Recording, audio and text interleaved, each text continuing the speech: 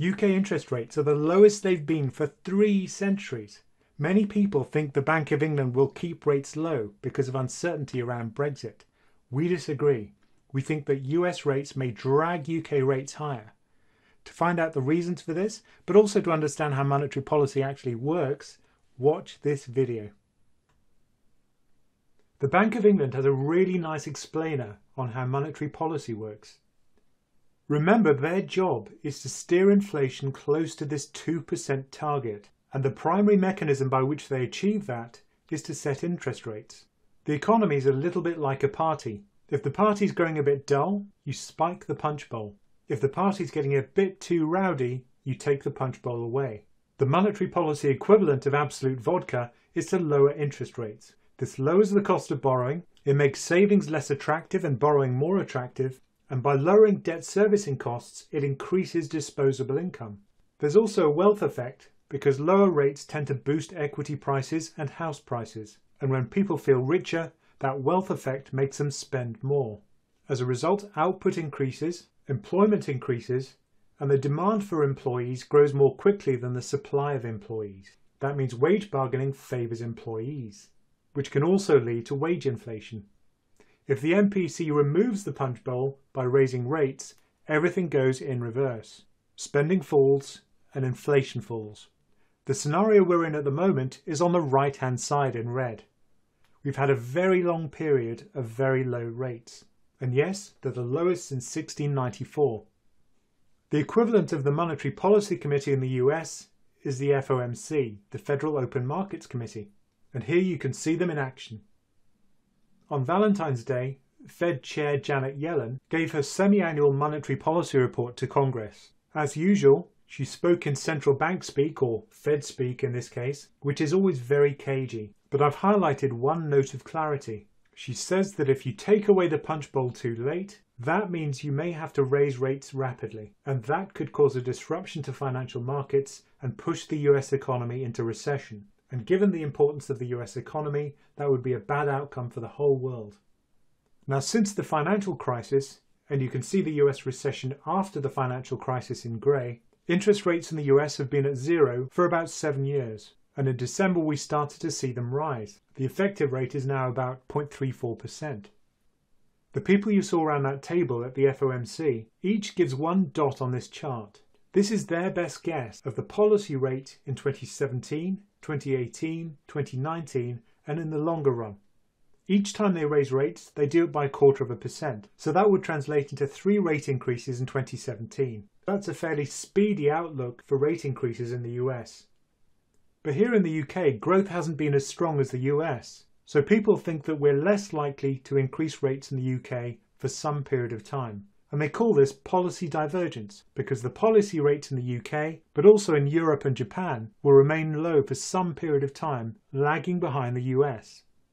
And why should we care about the US? We've got 2,000 miles of Atlantic separating us from the US. We've got our own currency, we have our own central bank, and we have our own monetary policy committee, which sets rates that are appropriate to our own economy. Here they are looking resplendent in their suits at the Bank of England. And although the Bank of England projects that inflation is likely to increase because of the sterling devaluation following Brexit, they stress that they'll remain cautious because of risks to the economy. So the outlook for rate increases in the UK is still fairly balanced. But what if we were linked to the US more closely than we expect? This is a 2012 research paper from the IMF. What they've done is to split growth into the cyclical bit, that's the booms and the busts on the left, and the slow trending bit, which is the stuff on the right. Now what's remarkable is that the booms and the busts, the cyclical growth, is highly correlated, both within developed markets, but also between emerging and developed markets. Whereas on the right you can see that the trend growth is extremely divergent. Developed market growth has just been atrocious since the global financial crisis. But if you strip out the booms and the busts, emerging markets are powering ahead.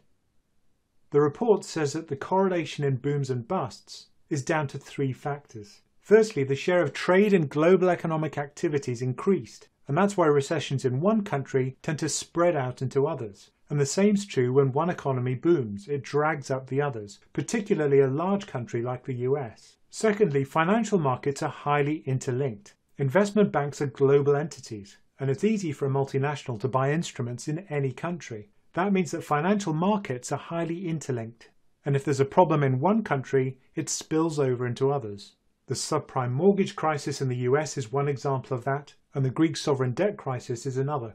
And a more intangible factor is animal spirits. Markets aren't just rational. They have a mood. Sometimes that mood is positive, sometimes it's glum. And that's a really important driver of returns. Bull markets can be driven by positive sentiment. And the Trump rally since November the 8th is a great example of that. Trump has definitely rekindled animal spirits in the US, and that's spilled over into share markets globally. But this is nothing new. If you look at historic growth rates for the US, the UK and Germany, you can see that when there's a recession in the US, which is at the top, the UK and Germany seldom get away without a recession of their own, or at least a slowdown. And if we look at policy rates in those three regions, you can see that they too are highly correlated. And if you look in detail, you'll see that the Fed tends to lead the Bank of England and the ECB. In other words, where they go, we follow. So if the Fed does start to raise rates more quickly than people expect towards the end of this year, I think it's very likely that the Bank of England and the ECB may not have a choice but to follow. But that may be for good reasons, because growth may pick up in these two regions as a result of increasing growth in the United States. But there are some worrying things about the UK economy. The primary worry for me is household indebtedness. In the UK, we're up to our eyeballs in mortgage debt. The measure used by the Bank of England is the household debt to income ratio. If the household income is 100k and the household debt is 100k, then that ratio would be 100%. At the moment though, we're not far below where we were before the global financial crisis in 2007. The UK economy never really delevered after the crisis. That means that if interest rates do increase, it could be very expensive to service the debt that we hold, and that may be a significant drag on UK growth.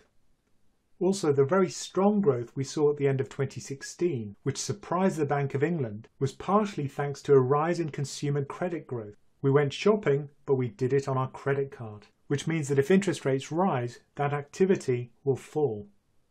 So to summarise, we think that UK rates may be dragged up by US rates, but because we're so highly indebted, it's going to hurt. Thanks to Brexit, not many people think that rates are going to rise quickly in the UK or in Europe. If we're right and that does happen, then you should cut your exposure to long-term bonds. That's bonds with long duration, because they're the ones which will sell off the most. A rising interest rate is something that worries you. Perhaps you're a household which is heavily in debt and you're struggling to pay the mortgage. And do you think the Bank of England will raise rates if they know that the UK is so heavily indebted? Tweet us your views at PensionCraft or message us on Facebook. And if you like what you see, subscribe to our videos.